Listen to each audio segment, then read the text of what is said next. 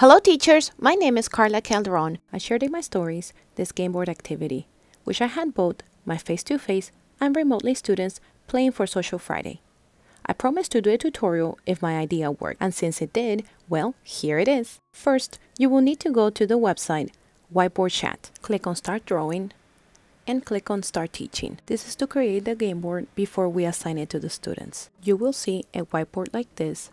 Let's begin by giving a title to our board.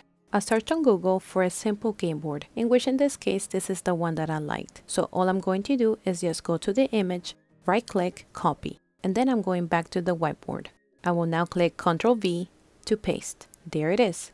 Now you see how big it is? I'm going to shrink this by clicking this button here. Select the image. Now you can resize it and even move it. I like to resize it to about this size right here, so that way it's big enough for my students to see it on their iPad.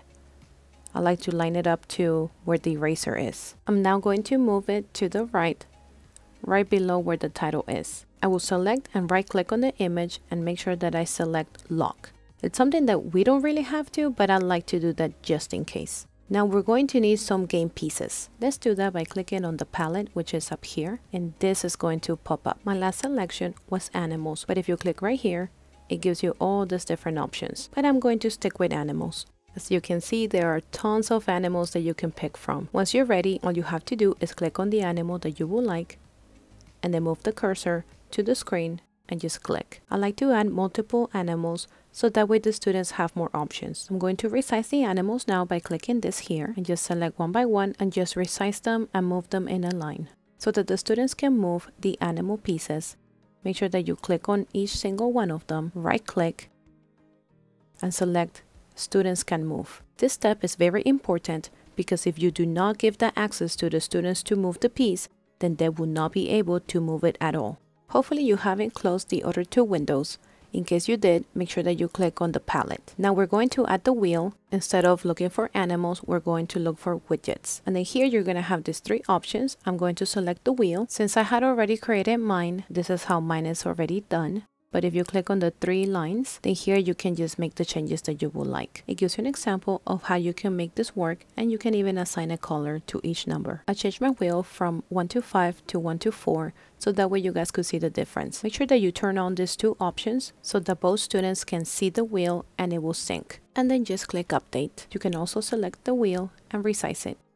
I'm now going to close these windows because now they're just in the way. As you guys can see, there are many options here on the left, which our students don't really need them all. In my case, I teach kindergarten, so that's why I'm going to turn all of these options off and just leave the select tool for the students. You can do that by going here to the gear tool and click on customize menu options for students.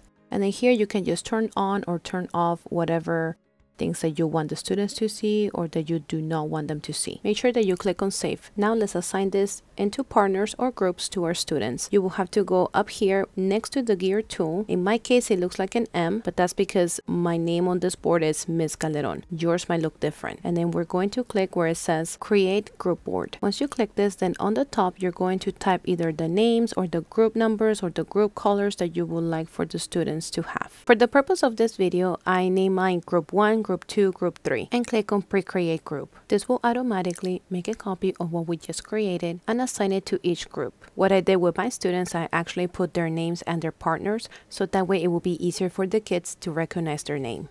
All you have to do now is just click out, or you can actually go to one of the groups just to see how their board will look. So this is group A. You can also click here, go to instructor. This is the one that we created.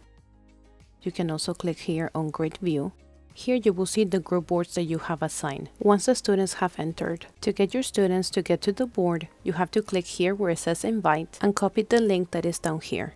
You can now share this link with your students. I'm going to open an incognito tab so that way I can show you guys how the students' view will be. So here the students will have to type in their name and select the group that you assigned them. Once they do this, they will automatically get the game board and start playing with their friends. We start on Zoom, and then we make sure that all of our microphones are on so that way we can communicate with our friends whenever we go to Whiteboard Chat.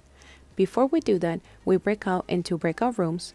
I partner up my kids, and then I send them the link to the Whiteboard Chat. There is an option in Whiteboard Chat in which the students can do a video call but the quality is not that great. We tried it once and it was not pretty. That's the reason that we keep our microphone on Zoom, and even though we cannot see each other because my students, they use an iPad mini and unfortunately we don't have the option to have 2 screens, then at least we can hear each other. I then jump back and forth from breakout room to breakout room to hear the students, and I'm monitoring the whiteboard shadow, of course, to see how they're doing on their game. If you have any questions, feel free to reach out. Please don't forget to like this video, subscribe to my channel, and click on the bell so you get notifications as soon as I upload a new video. Thank you for watching, and I will see you in the next one.